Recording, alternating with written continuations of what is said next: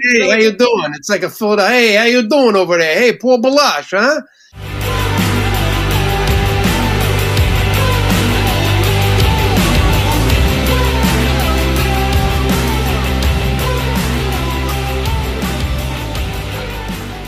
Hello, my friends, and welcome to Between You and Me podcast. This is the place where we talk to music makers about the things that hurt, heal, and change us in church culture. My name is Jessica Morris. I am an Australian music journalist, and you know what? I love good conversations. I love good coffee, and I love good music. And I find that when I hold conversations with musicians and ask them about their stories, I tend to get two of those three things. Then I just get my coffee and I'm good to go. Anyway, I'm so excited that you are here today for another wonderful conversation with a member of the Christian music industry. And today we are speaking with someone who, well, I didn't know that he'd had such an influence on my life until I started talking to him, because Paul Baloche has written some of the most well-known and most well-sung worship songs in the church of our time. Since 1992, Paul has been signed to Integrity Music, all when it was very cut and dry and non-fancy and less glamorous.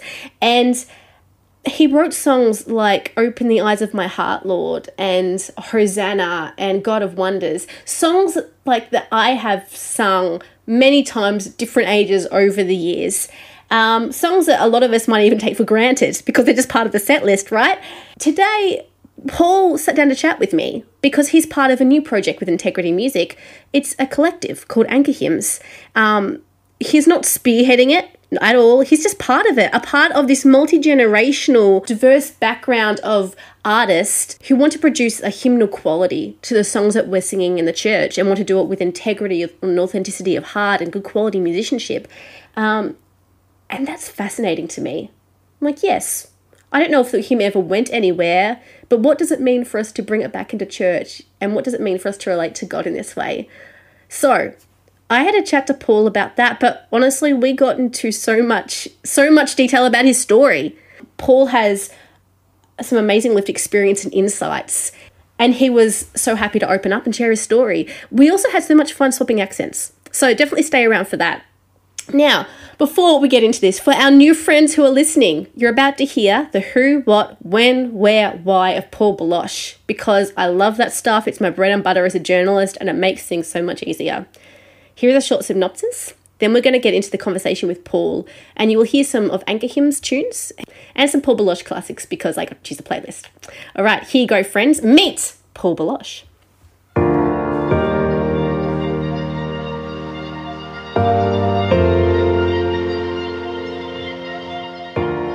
It was the year 1998, and I remember standing on my chair during a Sunday service at my local Church of Christ. Now, from memory, this building is dark and small, but to me it seemed to contain the world. And when I hear the piano start playing the chords to Open the Eyes of My Heart, my little arms go up in the air and I sing with all the gusto an 8-year-old can muster. This song is a crowd favourite in the little town of Geelong in Victoria, Australia. And while it's not my favourite tune at the time, that would be Shine Jesus Shine, circa 1989 apparently, well, Open the Eyes of My Heart and other songs like Hosanna and Above All would give me, a child, an understanding of the core tenets of the Christian faith and contemporary worship that would shape me to this day. Now, of course, back then I didn't know that the artist Paul Baloche was the writer of these iconic songs. But as someone who has been in the church throughout my entire life, his tunes have been a common thread through my faith journey, and most likely yours too. And in 2022, 30 years after Paul Baloche first signed a publishing deal with Integrity Music, he is still at it, crafting and writing songs with authenticity and integrity for the local church. Now, trying to wrap up Paul's resume is near impossible. We know I try to do this and it always goes too long. So let's just say that with 20 albums, including 2 Spanish albums, 3 Christmas albums, and 2 collections, Paul has made a long-lasting impact on churches and people's faith journeys across the globe. He began in Camden, New Jersey, and has a stellar New Jersey accent when you ask him to bring it out. And as a kid, Paul grew up Catholic before studying at the Grove Music School in Los Angeles. He got married to his fellow musician Rita, and they had a family.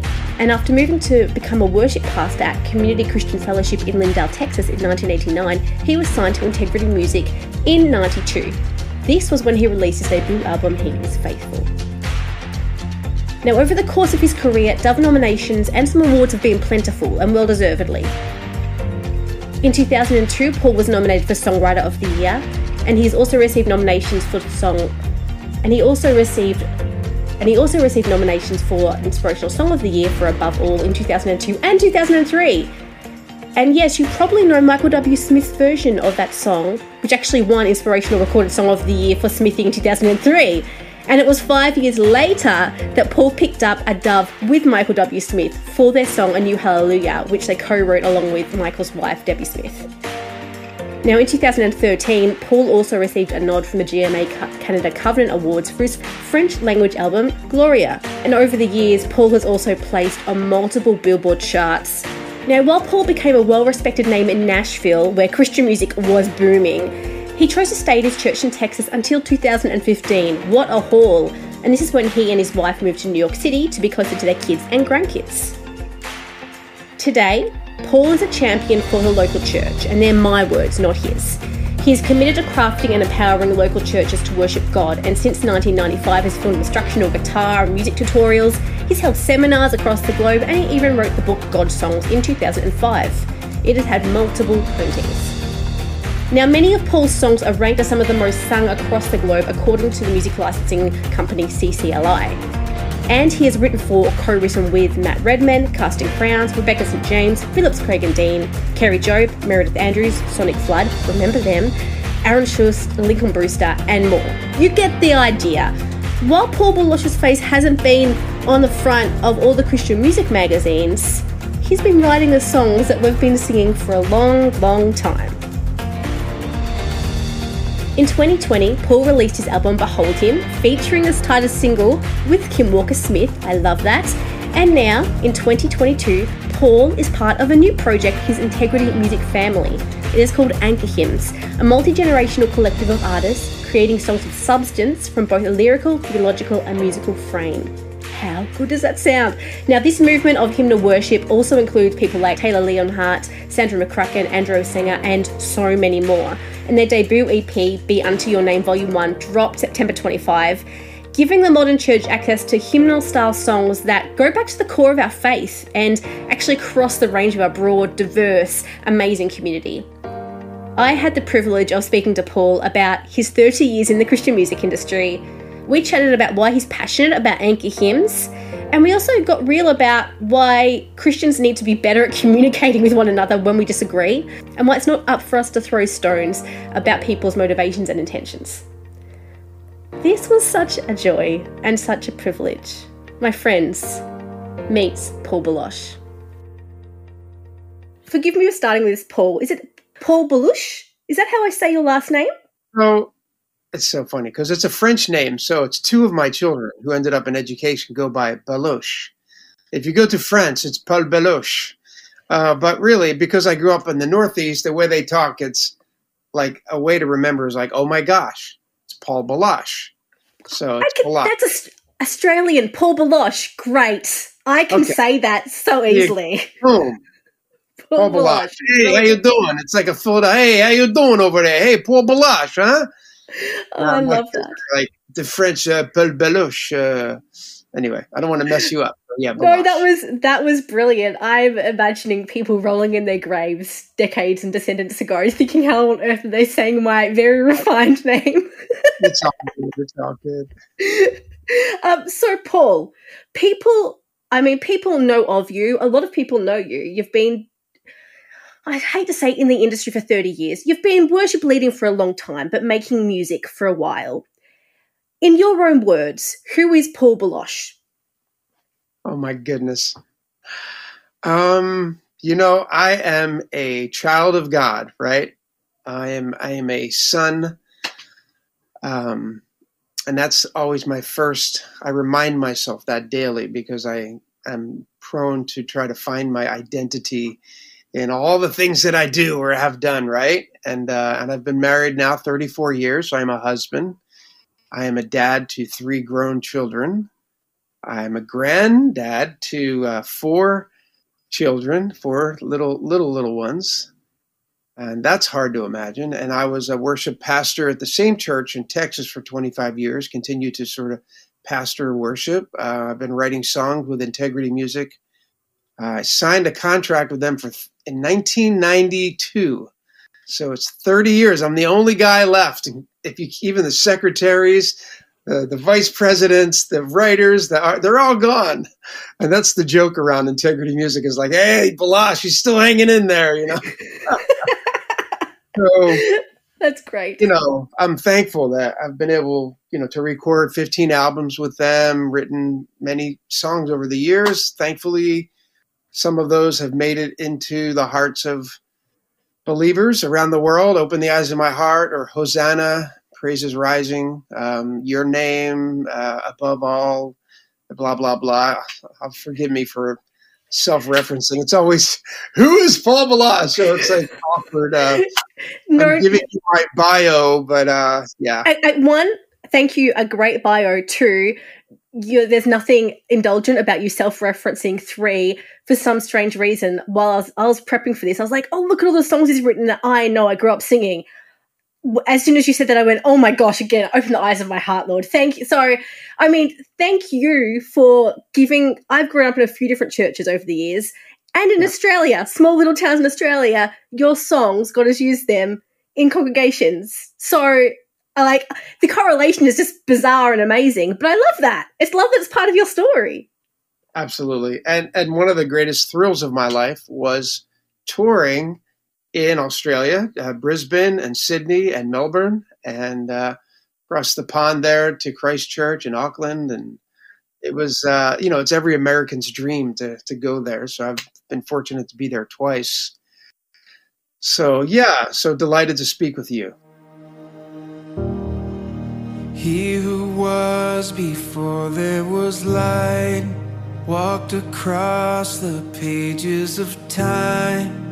He who made every living thing, behold him. He who heard humanity's cry left his throne to wake as a child. He became like the least of us, behold him. Jesus, Son of God, Messiah, the Lamb, the roaring Lion. Oh, be still and behold him.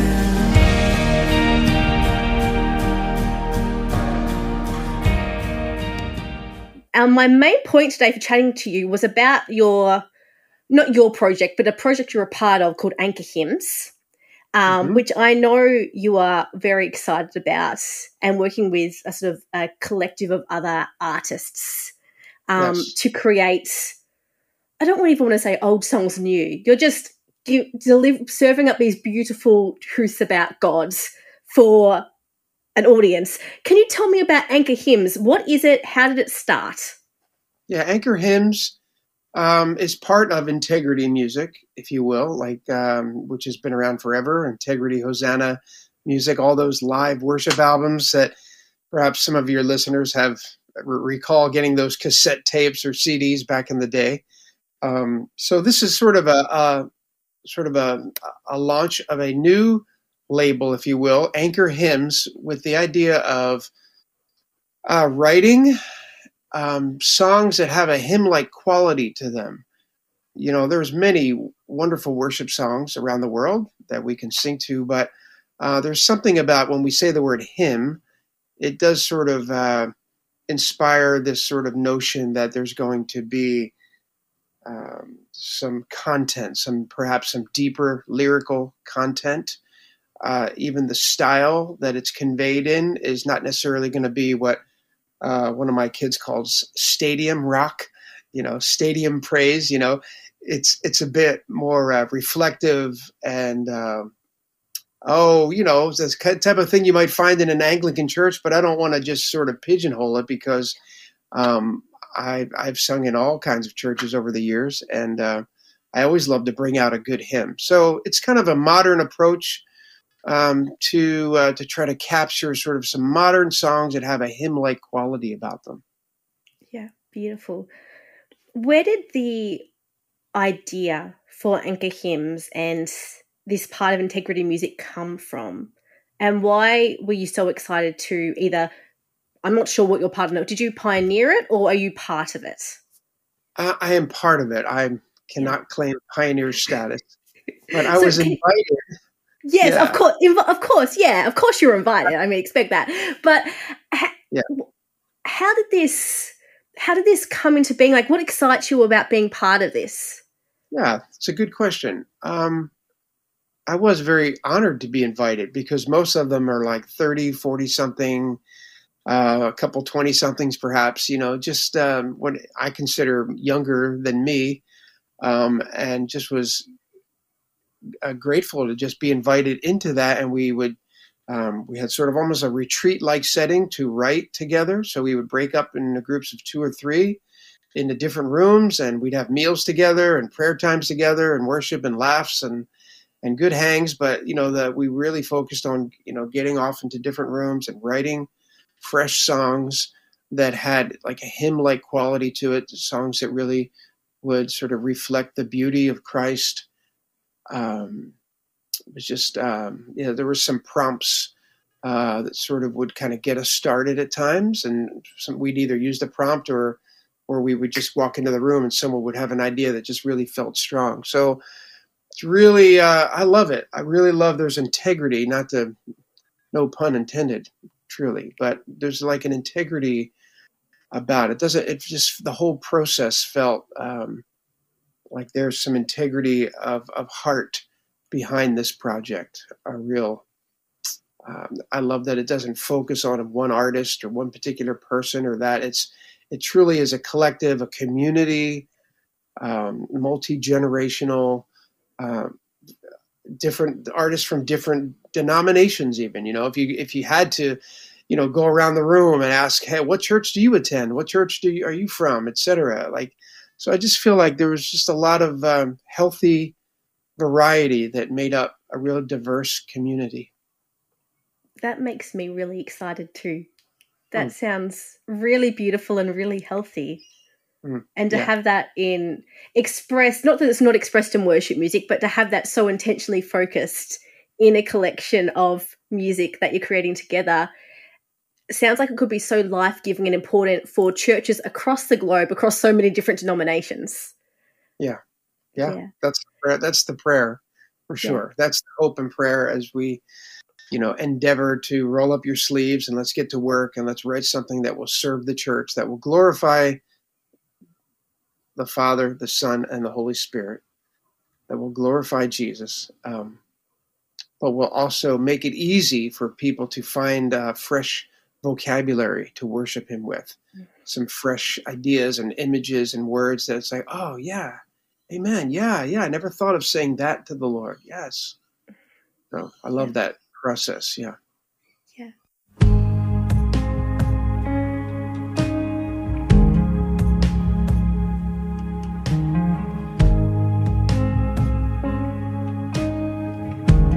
How could we recount the ways that you have multiplied our faith? The wisdom of your ways, the currents of your grace expressed in every moment, every way. In the longing of our souls, in the darkness where we go, you are there, you are love, you are altogether good.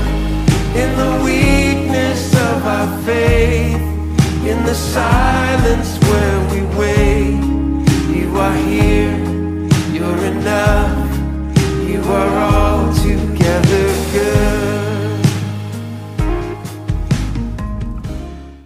Hey, are you a creator? Do you like creating fancy slideshows for church? Or maybe you're a videographer, a podcaster like me. Maybe you just love creating things and you need amazing stock music or videos to fill the needs.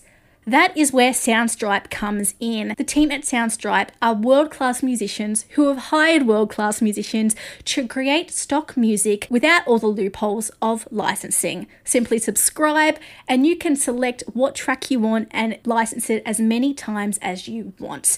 It's a great way to support artists and create world-class content. We love our friends at Soundstripe. We have been partnered with them since the first episode of Between You and Me, and we are so grateful for their support. If you would like to use their content or check them out, go right now to soundstripe.com and use the code UMePod at checkout for 10% off. That is the code UMePod at the checkout, and you will get 10% off. You're welcome. Hey, it's me again. Big surprise, I know. But you know what I love? Nearly equally as much as good music. I love a good band tee. And I love a good nostalgic band tee, which is why I'm a big fan of the Between You and Me web store.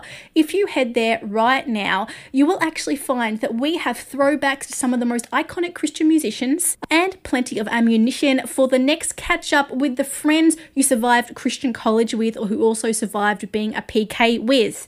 Go check out our t-shirts, our hoodies, our masks, because that's a thing in 2020, and even our phone covers or notebooks. We would love you to take home a piece of Between You and Me, and remember wherever you go that you belong here, that you are a part of a family of misfits and worshippers and questioners and people who apparently like nostalgia. Go and check it out now at our website betweenyouandmepod.com and hit the shop button. Worship music as a genre has changed and developed a lot since you began with integrity music. And what is popular on radio is different to what people sing in churches, and it's become a whole more commoditized than before, which is, I mean, one of the reasons I have a job, but it's a very interesting facet of Christian music and worship music. In your perspective, like even the sound of worship, how has that changed over the course of your career, and how do you adapt in your songwriting to sort of meet that but still keep a piece of you in there and keep what you feel is important in there? Yeah, very good question. That is a question I think I've asked myself every 2 years when it came time to do a new project. It has changed, and yet it hasn't changed. I mean, yes, a lot of things have changed musically, and I feel like quite often praise and worship does mirror a little bit of what's happening in the larger culture musically.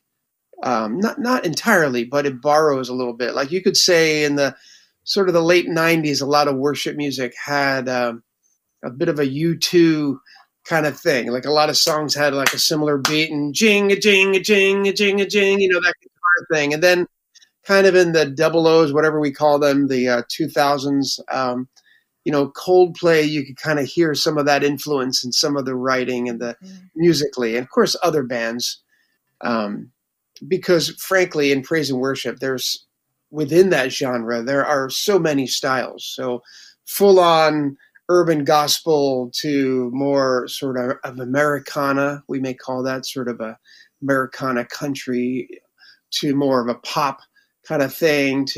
So really worship music is just expanded, that the genre itself really encompasses many musical styles. But I think what we all kind of hope that is that, yes, on one hand, it's wonderful that so many songs are being written, but we just hope that somehow we can just maintain the heart, a sincere heart, a sincere heart that really does honor the Lord, that really does, because the songs we write will help shape people's view of God almost more than, you can listen to 10 sermons, or you'll memorize, or you remember maybe hundreds of songs, but you'll only remember 10 sermons, or maybe you'll remember more, but something about a song that it sticks to you, right? And I think our lyrics really need to be accurate. They need to be biblical and accurate, and really, to me, the best worship songs feel like you're praying a sincere prayer to the Lord. I kind of, as a writer, sort of, when I'm close to finishing a song, it's like, does it have that quality to it? Is it the kind of thing that multi-generations could look at the words on a screen, hear the melody once or twice, and kind of pick it up pretty quick, and it would be like a prayer? It would help and act as like a catalyst in their heart toward the Lord. It would give them a vocabulary, a phrase, an image that perhaps they hadn't thought of before, and that, they're, yeah. So, and that would help them to worship.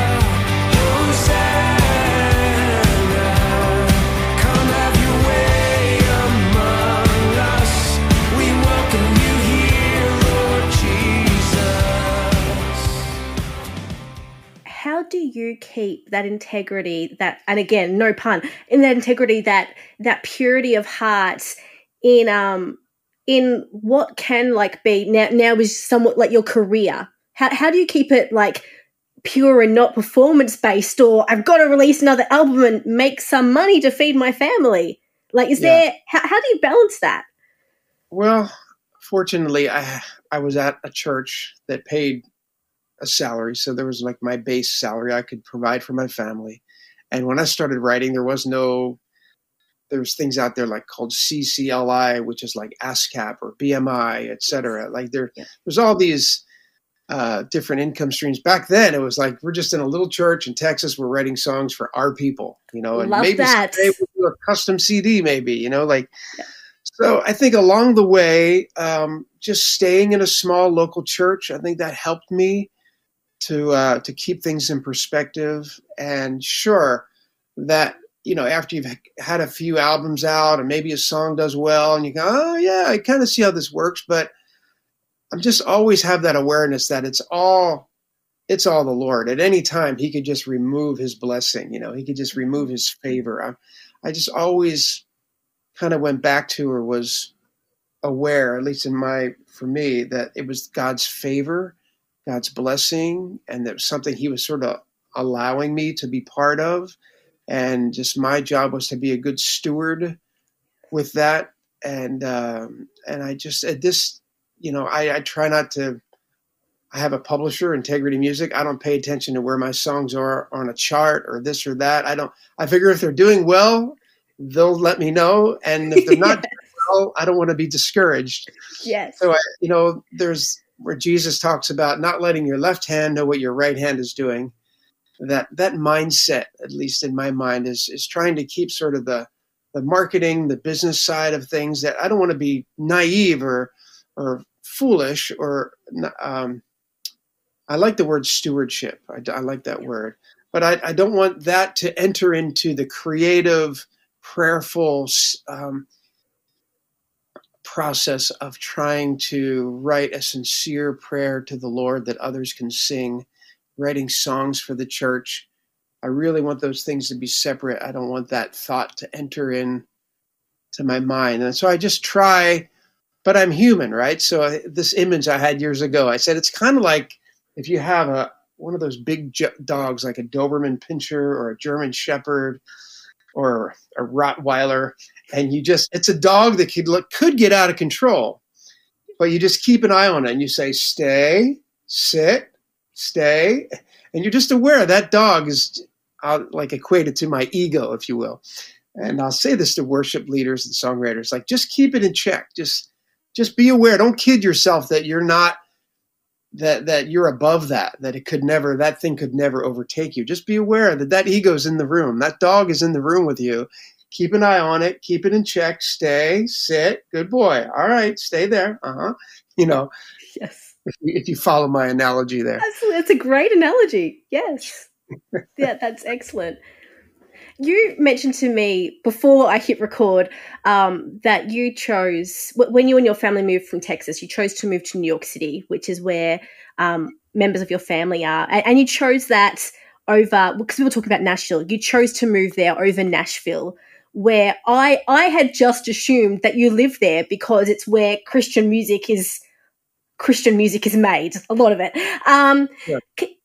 So can you tell me, why did you choose to plant in New York City? Why remove yourself, in a sense, from that environment of industry? Yeah, for me, I've always enjoyed or felt it was healthy for my soul to go into Nashville for a couple of days to meet with this person or that person, or maybe to co-write, or maybe meet with the record company and do all that sort of stuff. But then it was just healthy for me to get on a plane and leave all that and not be in the middle of kind of the business marketing side of all that. And I'm not even trying to throw stones at that. It's an important aspect of getting these songs that are written out to the world, out into people's cars and homes, and to bless them. So that it's a necessary apparatus, if you will. But like anything, it can be kind of overdone. It can be exploited. It can be, it can leave a bad taste in your mouth, and so I think most of the people there involved in Christian music have the right heart, and they would see themselves as doing something almost ministry-like, someone even in marketing or et cetera. And then there's, like in any industry, there's a handful of perhaps not, and it's not my job to sort of pick out the good ones and the bad ones. Jesus said, let the wheat and the tares, let them grow up together and leave it up to God. Thank God. So, God for that. Yes. Right? Absolutely. Amen. It's not my job to go around trying to decide who's authentic, who's not, who's sincere, who's in this for the money, who's not. Who knows? I don't know. What if we're wrong? So I just want to keep an eye on my own heart. And so for us moving to New York, of course, a lot of it was family. Two of our adult kids ended up there. One was finishing school. One was already working there, and it was just within an hour and a half of where we grew up, my wife and I.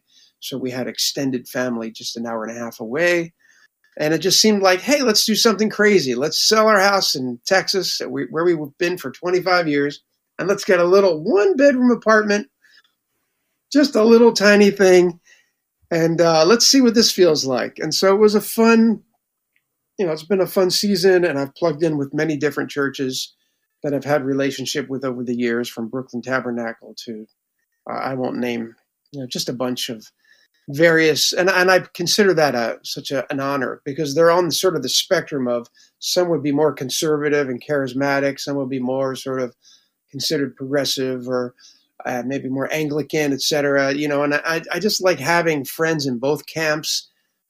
So everything's so polarized. I'm just determined by God's grace to just continue to just hang on to friends in both camps and try to be a unifier, just as a father, as a sort of that attitude of just, I want to keep my family together. We may not agree on every issue, and we may have some disagreement, but that doesn't mean we just separate or throw bombs at each other and sling mud at or slander one another. It's just very disturbing, especially in the U.S. the last few years. to just sort of demonize and one another because of maybe where you may fall or lean a little bit politically, and you just sort of demonize the other side. And I'm like, hey, man, make friends with some people on the other side and see frankly, they're not that much different than you. They hold a few different opinions, but frankly, the way you actually live your life is not much different. So, don't be self-righteous and think you're like that much better. Let's bring a little humility to that process, as you may say. And anyway, don't want to get off on that tangent, but I have found myself trying to be, because I am maybe an older guy in the body of Christ, if I have any influence at all, that's going to continue to be my encouragement, is to not to give up on or to slander, but get to know and make sure you have friends that don't think exactly like you or do everything exactly like you, but make sure that you're part of a diverse thinking, not just a diverse skin color, but also a diverse thinking. So, and we do love the diversity of New York City and all things diverse. So it's challenging at times, and it's inspiring at times. So.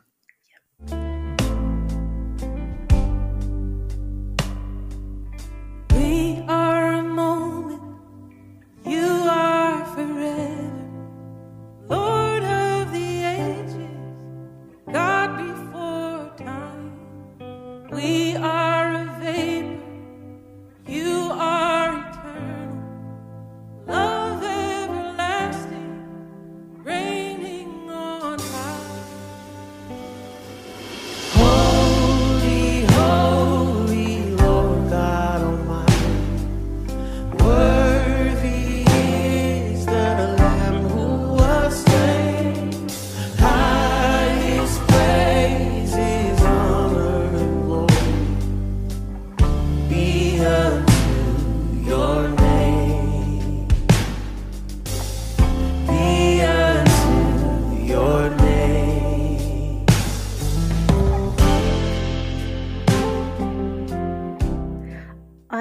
I know that you said that was a tangent, but I really appreciated that. And you spoke with so much tact and honesty and kindness. I mean, it's something that I think the church experiences in many places. I know that when I lived in the States, it was something I was so conscious of, because if I have very strong opinions about something, I can't just assume that other people have the same one, or I can't. It's like, how do I not be offended or chained? Like, how does that work? And I had to learn very quickly that it wasn't people are just bad and good. I know that sounds really naive, but I had to learn very quickly, oh, wait, like in this church who I'm called to love, people have different opinions, but there are still really good people on all sides, because it's a big spectrum. Yeah. Thank you. Yeah. Exactly. That was a big learning curve. Yeah, and I find myself, and many of us are self-censoring. We kind of bite our tongue in half because you're afraid to like step in, even asking a question about some social issue, just even questioning or asking a question, or trying to get a perspective that might be different than you. Even just that can sometimes invoke some kind of wrath and intensity. So I think a lot of us have sort of chosen the self-censor route, but because we're afraid to just let our guard down, because we'll maybe be attacked or misunderstood, let's say. So I just long for, again, the desire to be curious about how people arrive at some of their points of view. How did you arrive at that? What is your, I think we should ask questions and listen to one another, rather than demonize. Just try to understand. And of course, you can always pick the most radical, crazy person on this side, or the most radical, but that doesn't really represent. There's a large middle. Most people are somewhere. They either lean a little left, they lean a little right, and they have their reasons. So how about we try to the Bible says, "Come, let us reason together." Like that. How about that kind of a heart? And frankly, even within the 12 disciples, I just think, if I may, sometimes I picture like the Peter, the fisherman, kind of a small business person, fisherman, salt of the earth, rough and tumble, kind of a guy, and then you've got Matthew, which, the tax collector in America, it's called the IRS, the Internal Revenue Service. They would have been a situation in this. Yeah. You can imagine some of their dialogue and some of their arguments, and like, I don't trust that guy, and I don't trust him, and I don't like his kind. And so right there, just within 12, there's, and I would like to think that, come on, church, let's rise up a little bit. Let's rise to the occasion, and like the disciples, learn to wrestle with this, but with the foundation. Frankly, just like a good marriage, you don't agree on everything. The first year or two is all great, but as time goes on, more and more, there's things where maybe you have a different way of approaching something, or a different point of view, or a different this, or even whether it comes to parenting, or you name it. And but a healthy marriage, you can sort of have these discussions and disagreements because you have the commitment, the foundation of commitment is there. Yes. And I think if we are committed to one another as brothers and sisters in the Lord, if there's that safety net of commitment, that I'm not going to run away from you. I want to understand how you came to that, to this point of view. And would you like to understand me at all? Or, what is it? St. Francis was the one, make me a channel of your peace. Let me, and where there's, Master, grant that I may never cease. Oh, Master, grant that I may never cease so much to be consoled as to console, to be understood as to understand. So the idea is like, we want to understand, but we also want to be understood. There's that desire. I'm really going off on a tangent, haven't I? So sorry, I know. Jesse. I love this. This is great. This feels like having coffee. This is brilliant. Thank you. I resonate with so much of what you're saying. I'm challenged by it in a really great way, and I'm also really thankful for it. Thank you. We have listeners who probably will cross a range of denominations, perspectives, people who are in the church, people who have left the church, and so I think. My perspective, they'll tell me if I'm wrong, my perspective is that they will probably actually really appreciate the fact that you're holding that space for conversation, because how can we love each other if we don't have that conversation? We can't. And it's so easy to just like isolate ourselves, which is our default. We isolate ourselves, we get on our phones or our computer, and we enter this phony world of Twitter or social media where it's just easy to be like, oh yeah, man, yeah. And we just like capital letters, yes. Just gang up on the other side, and yet, if you were to just walk out of your house and get to know some of your neighbors and get to know some of the people at your church, and you get to know how they live their life and some of the amazing things they do and they've done, and then you go, oh wait, but hold on, wait, they didn't vote for the same person I did. How can they actually be a decent person? What happened here? So it's like, exactly. That's why I think it's so important for us to get back in the church, like with our bodies and our minds and our spirits, and not just be isolated. I mean, there's a place, of course, for online church and all that. That's fine. We can hear a sermon, we can hear a podcast, but there's nothing like being we were in the same church 25 years, went through 3 pastors, went through 2 or 3 church splits. And my wife and I and a handful of us just decided we're hanging in here because I'm committed to that couple, and I'm committed to that family, and I'm committed to that person and that teenager. And these are people I've been growing up with in the Lord, and I'm staying right here. I'm not going anywhere. I'm gonna, if half of y'all leave, we're staying here. And so we did that a few times, and I just know what it's like to go through. It's painful, but if we're committed to one another, if we say we are, I mean, that's, Jesus, how many times has he commanded us to love as he loves, to lay down our life, to to serve. How about love our enemies? Maybe you have a hard time with what I'm saying and you're like, but these people, you don't understand, Paul. These people, you don't because my Twitter feed says this and this and this about them, so it must be true. It's like, okay, all right, well then here's one for you. If you're a Jesus follower, love your enemies. Oh, ouch. So, sure. It's easy to love the people that agree with us, think like us, that look like us. Nice little bubble. And that's what social media has become. But, man, that's what the local church is. The beauty of it is the diversity. Everything coming together. Oh, come on. Yeah, around the person of Jesus. So that's the thing. It's impossible. And I don't think it happens anywhere else in the world. People of multi-generations, multi-denominations, coming together in the name of Jesus, around the person of Christ. What is it about Jesus Christ? That is what makes us brothers and sisters, is those when we've made him our Lord and our Savior. And, oh gosh, so many times over the many years of that church, there were people I would say, I would never hang out with that guy. I would never do anything. I wouldn't be in the same room with those people. And yet, I was an elder, he was an elder, I disagree. And yet, but because of Jesus, we were in the same room. We would worship together. We would pray together. We'd often disagree on many things. And yet I loved that, in hindsight. I didn't love it oftentimes in the midst of it, but after the fact, I would go, I need that. My ego needs that. I don't want to surround myself with a bunch of people just like me. You choose the humble and raise them high. You choose the weak and make them strong. You heal our brokenness inside and give us life. The same love that set the captives free, the same love that opened eyes to see is calling us all by name. You are calling us all by name.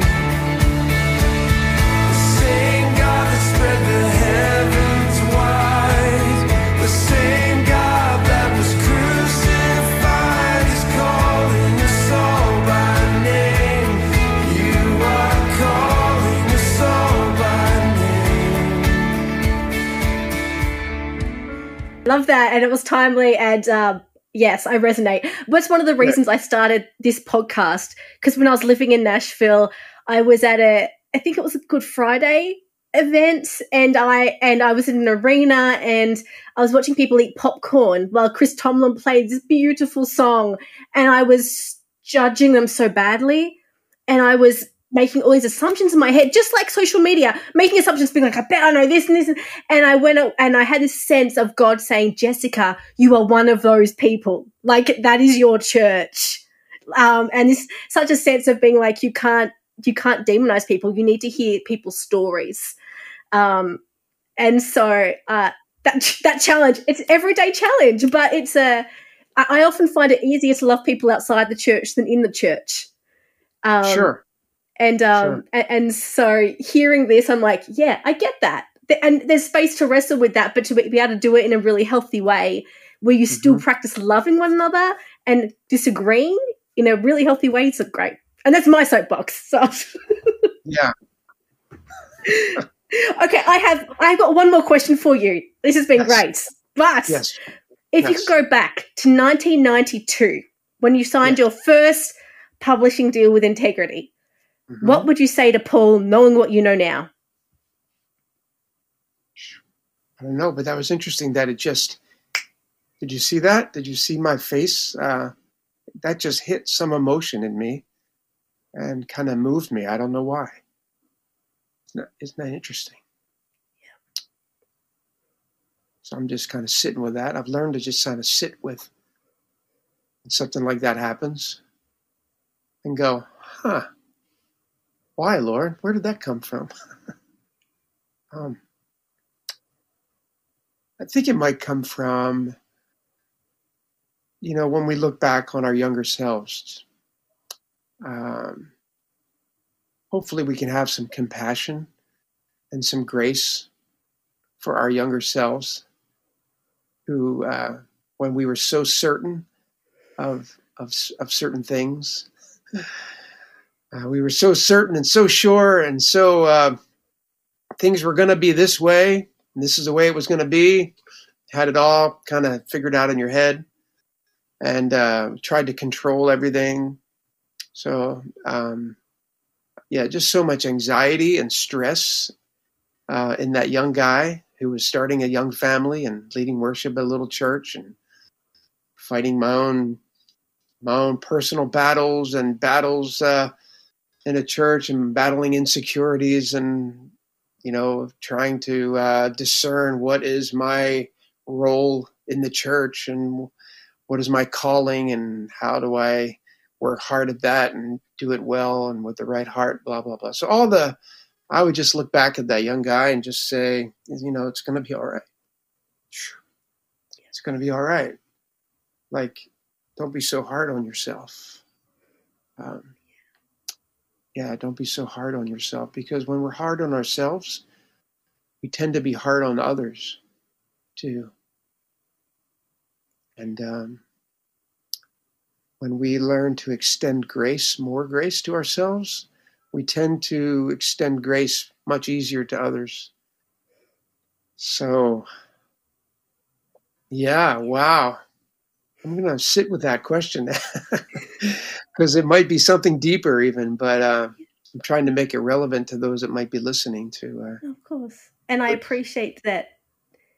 As one, you don't have to share that. You don't have to share anything personal, so it's a privilege to even chat. But there are so many layers to our stories, and they're for different people at different times in different ways. So thank you for being willing to share that level of vulnerability and emotion with me and with other people. It means a lot that you trusted me with that moment.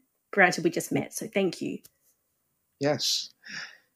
You are welcome. And I think that's a good exercise for us all to as we bring this to a close. That's something for us to consider over the next few days and weeks is pick a number. Pick the 5-year-old version of yourself. Pick the 11-year-old version of yourself. And what would you say, right? Pick the 16-year-old version of yourself. And think about where you were and what was going on. And maybe some of it was horrible. Some of it was maybe wonderful, but it's worth revisiting, to go back to some of those benchmarks in our life and actually putting an age, right? It's really kind of interesting when you put an age and think of that person, and just maybe that's a good prayer exercise, and like almost pray, not to sound weird, but it's like a prayer exercise where you sort of imagine that 11-year-old version of yourself as best as you can, and what grade were you in, and who was your teacher, and what was going on, who were your friends, and what did you do? But maybe something will rise up in that, and just pray for that version of yourself, that 11-year-old. Have kindness and compassion for that 16-year-old version, that 22-year-old version of yourself. So I think that would be a good prayer exercise.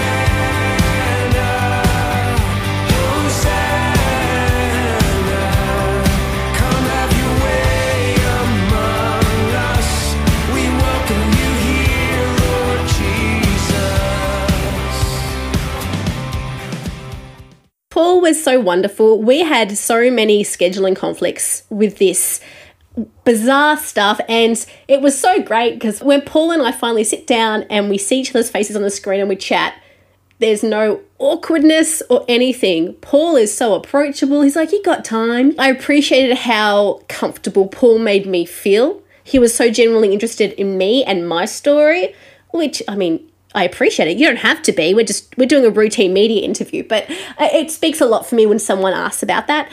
And I just had fun swapping accents. Honestly, I wasn't even swapping. Don't try and make me speak a different accent. We all know that I am so bad at that. I am so bad at that. I think I can say Coke, and that's about it in American. Though once I said that, and I think they said I ordered coffee. I digress. Friends, you need to go and get Anchor Hymns EP right now. It is out at all major streaming outlets. Stream it, buy it. If you are a worship leader, add it to your church catalogue. These are easy to sing songs. Some of them are classics, some of them are new. And I was listening to them on my way to this interview this morning, and it just stilled my heart in a really peace-filled way, which I needed. So yes, go and check out Anchor Hymns. You can also connect with them online at, are you ready? Anchor Hymns. And if you can't understand that because of my Australian accents, that is ANCHORHYMNS. You can also visit their website, which is actually affiliated with Integrity Music, at, are you ready? integritymusic.com/anchor-hymns. All of those links, as per usual, are in the show notes, including the tracks and everything that we played, so you can figure out who sung what and when, and honestly just go and get the EP. Now, you can also connect with Paul personally and say, hey, Paul, great story. Been singing your song since I was like 5. Thanks, Paul. Appreciate you. Like me. I've got so much tact today. So you can connect with Paul Baloche on Instagram at Paul Baloche. That is PaulBaloche. He's also on Twitter at Paul Baloche and on Facebook. I think he's more active on social media than I am. Nice. There you go. So go and connect with Paul. Now, his latest personal album, Behold Him, which actually features the duet with Kim Walker-Smith, is also out now. So if you want like pure Paul music, you can go and download that album or any of his 30 years worth and just jam out to that. Sounds great. Cool. So that is all for this episode. Please remember to come and say hi at Between You Me Pod. You can also check us out online at betweenyouandmepod.com for all our latest episodes and links and new releases and all those fun things. That's all. My name is Jessica Morris. I will see you very shortly for another episode. Until then, here's to hope.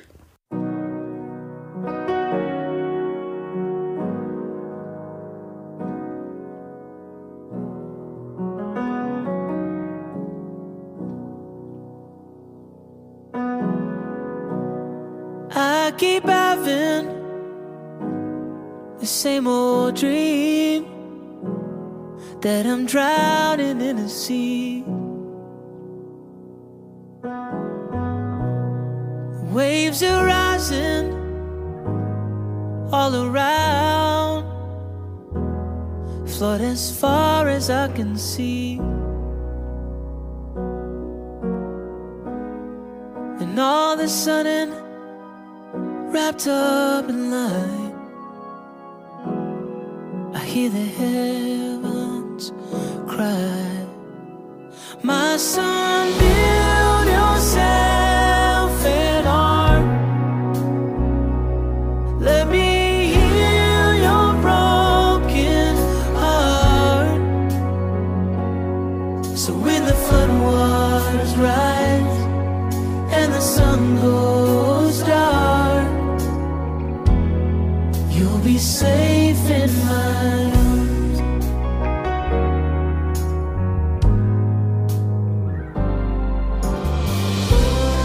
Hear them laughing, making jokes while I work on my book. They say, why you wasting all this time? Not a cloud